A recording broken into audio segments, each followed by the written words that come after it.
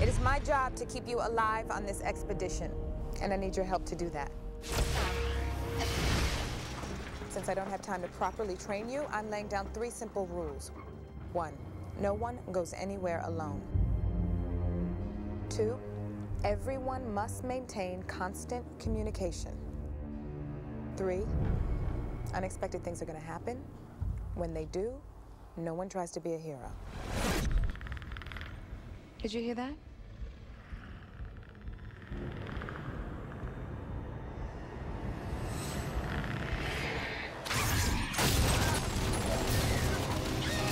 Let's go!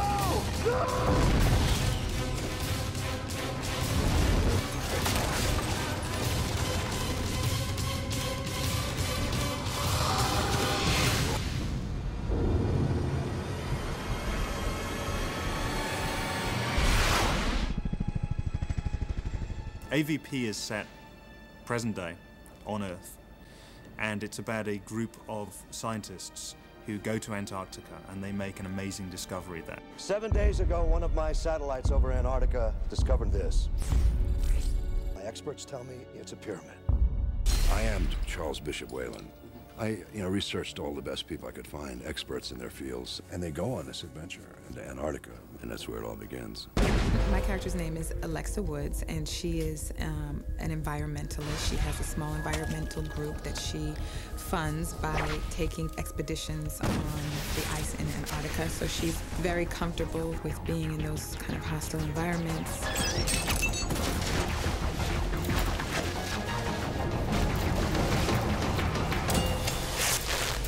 My character is Sebastian. I'm an Italian archaeologist.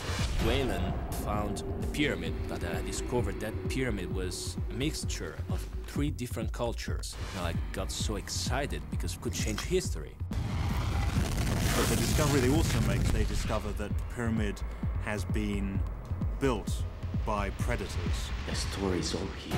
Hunters discovered a backwater planet. They taught the humans how to build, and were worshipped as gods. The Earth holds a very special place in predator society. It's where if you want to progress in the predator clans, you have to first come to Earth and you have to battle aliens. And that's what this group of scientists get caught in the middle of.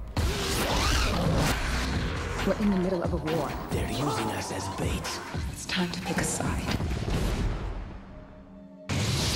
The way you make a great movie is you start off with a director who's passionate about the material and has to do it. And Paul's that person. Well, I think the genesis of Alien vs. Predator is obviously Predator 2, where Danny Glover goes on board the spaceship and he discovers the Predator trophy case that has human skulls in it. It's got a T-Rex skull, and of course, most exciting of all, it had an alien skull in there. It's like a dream come true for me to be here making this movie, absolutely. I mean, it's 2 things really. It's a dream come true in that it's an alien movie. I come to work every single day thinking, wow, I'm making a movie with aliens and with predators. It's so exciting. And at the same time, it's incredibly intimidating because stepping into the Alien franchise, which has featured the work of Ridley Scott and James Cameron, the original Predator movie directed by John McTiernan, I mean, fantastic movies. I can say without doubt we've made these creatures look better than they've ever looked before. In this movie, we're asking aliens and predators to go head-to-head, to meet head-on, to roll around on the floor, to smash into statues, to break through walls, to attack each other in fight scenes that last 5, 6, 7 minutes.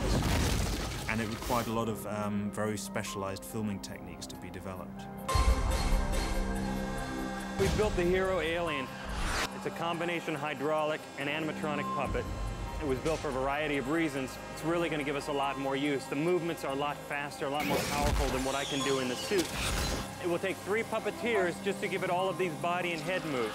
It will also take 2 more to be able to operate the arms, and a 6th person operates the computer console, so we get this whole range of serpentine-like movement.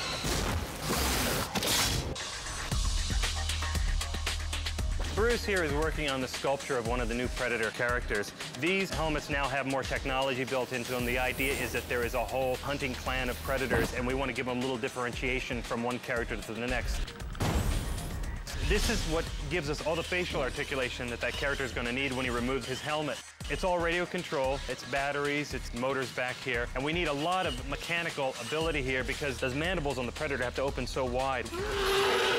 We're also giving you a lot more expression in the forehead, some expression in the nose, just trying to get a little more character.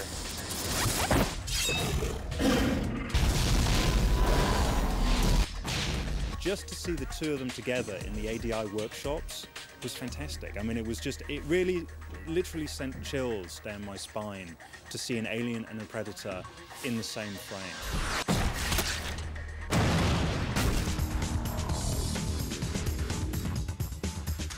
I'm Richard Bridgeland.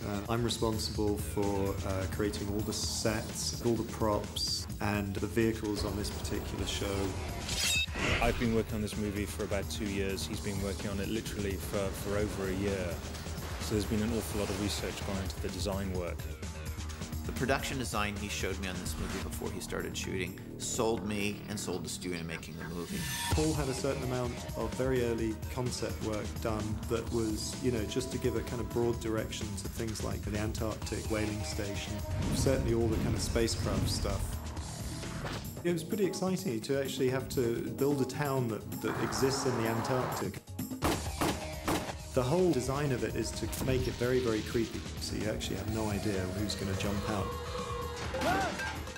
What we knew was that set building in Prague was extremely good, so we made 25, 30 enormous and quite spectacular sets.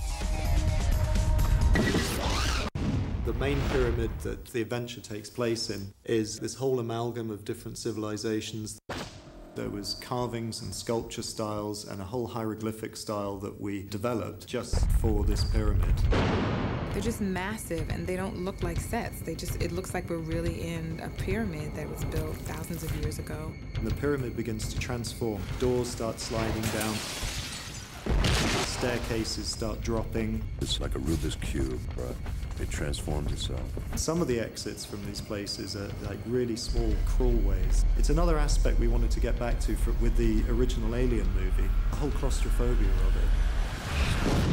Another interesting aspect of this as well was designing sets around creatures that are actually 7'6" high. There's just been a tremendous amount of enthusiasm and excitement.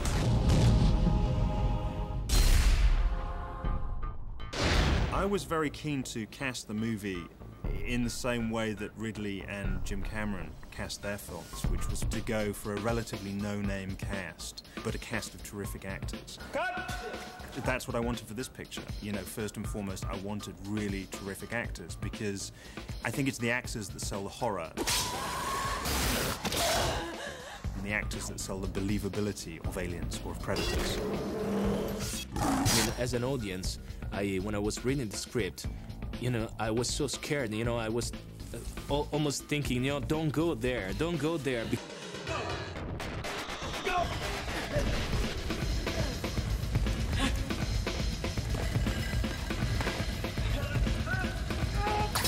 But I wanted to be part of the team in that moment because you love the characters. Come on, let's go! Help! Quickly! It was a brilliant idea of Paul, I think, to bring in Lance Hendricks, and he gives us a connection to the early Alien pictures. I wanted to have some casting continuity between our movie and the Alien franchise.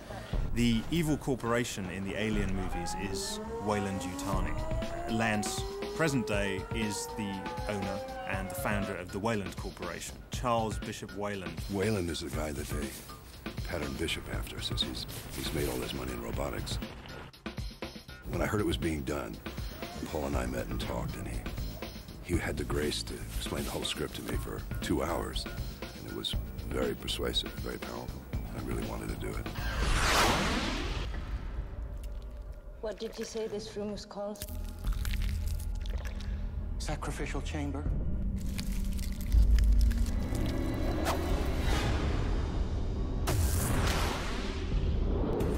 John Bruno, visual effects supervisor. Computers are just basically a tool in the filmmaker's toolkit. It's always best to get something in camera. One of the things I love about him is that John Bruno hates visual effects. His approach is always real is better.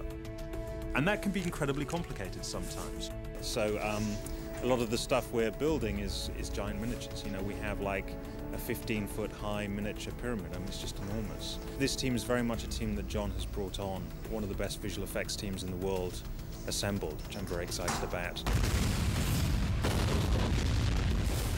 I'm Richard Vandenberg. I've got a miniatures unit in Prague. The thing is about miniatures that you can introduce a sense of realism that you can't really introduce in CG as it stands. I think it's about the balance between CG and miniatures that makes a film believable. And I think if you get the balance right, then you achieve something quite special. This whaling station we've built to full scale, but also we've built third scale miniatures. The good thing about that is you get real physics, you get real gravity working, and these things look as real as they can do without them being completely full size.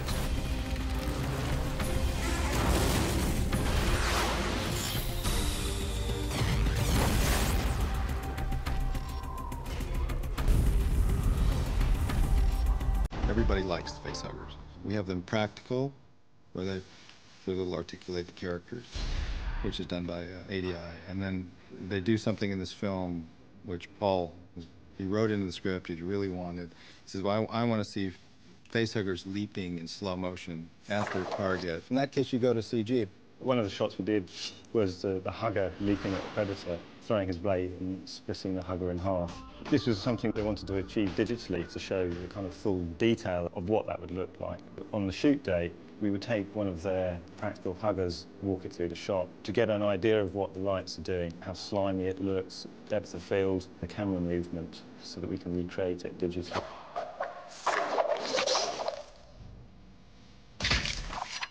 I know it's great because it's smart, it's real, it's got an authentic, cool tone to it. Every time the Predator walks on set, every time the alien crawls on set, it's a visceral ugh. And no matter how often you see it, you don't get used to it. That alien is really creepy and the Predator is scary. You ugly son of a bitch!